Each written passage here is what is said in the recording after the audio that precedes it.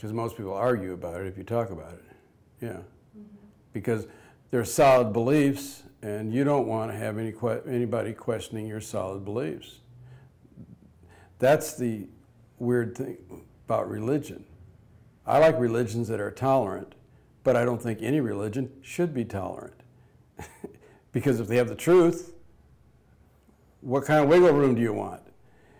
And who's going to admit they don't have the truth? Whoops. You know, I'll give you an example of this.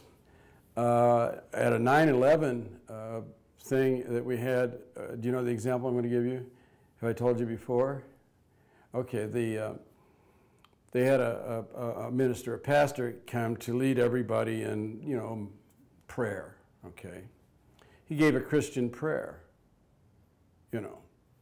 And I thought, well, you know, the audience has agnostics, atheists, Jews, Muslims, and Christians.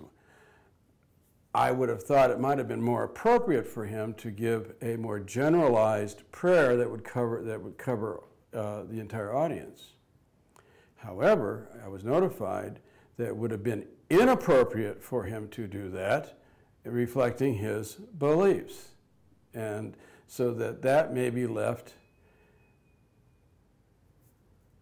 who chose him. Maybe another choice should have been made, you know, but, you know, we don't necessarily think about that, and, you know, you with me? And so it was one of the, I mean, I'm not criticizing, I mean, this is fine, but my point is on the one hand, what I want, I don't think I can get.